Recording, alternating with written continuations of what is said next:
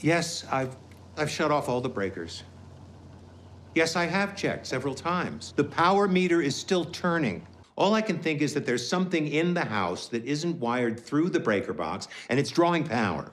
Well, I want you to send someone over to find it and disconnect it. Wednesday. Are you sure there's nothing sooner? Wednesday, then.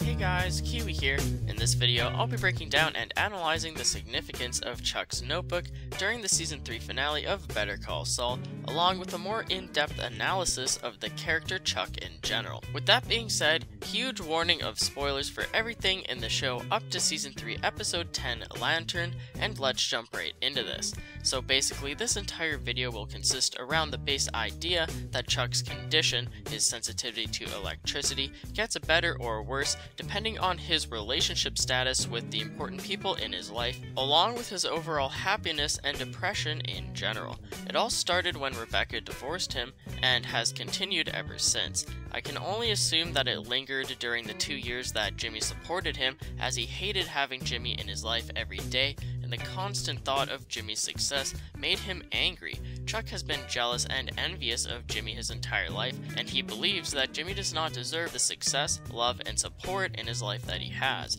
Anyways, after Chuck's mental breakdown during episode 305 Chicanery, he's tried incredibly hard to prove to everyone that he's been recovering at light speed, but that's not entirely true. He's constantly shown holding electronic devices or standing near them to prove that he's recovered, but as soon as the person that he's talking to looks away or leaves the room, he still shows symptoms of his condition. Although he is recovering, he's trying to make it seem like he's recovering twice as fast as he really is. So in the finale, Chuck first destroys his 18-year-long friendship and partnership with Howard, as he practically forced Howard to buy him out of the firm because Howard didn't want to be partners with him anymore.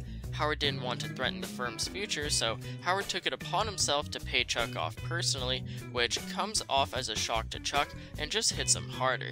And then, the final person that he ever sees is Jimmy, and he does everything within his power to hurt him. The discussion of Chuck's conversation with Jimmy here is an entirely different conversation alone, but needless to say, he definitely ruined any chance of redemption for his brotherly bond with Jimmy. So after ruining both possibilities of redeeming his relationships with Howard and Jimmy, Chuck now has no one left in his life and therefore became more depressed because of it.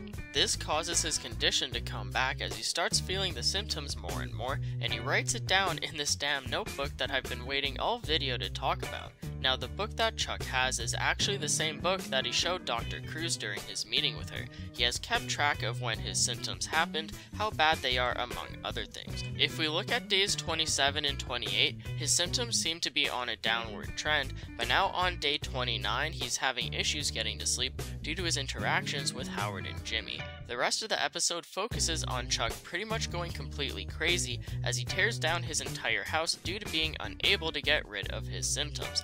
So because the power meter is still showing that electricity is running to it, Chuck is convinced that electricity is running through his house.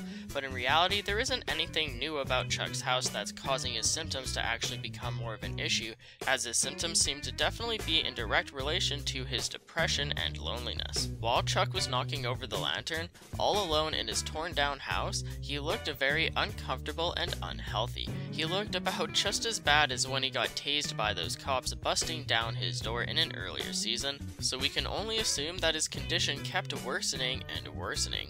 Chuck, unable to find the source of electricity, gets driven mad by the pain and supposed symptoms that he's feeling, when in reality he's probably just becoming more and more depressed now that he's fully let sink in what he's done with his life.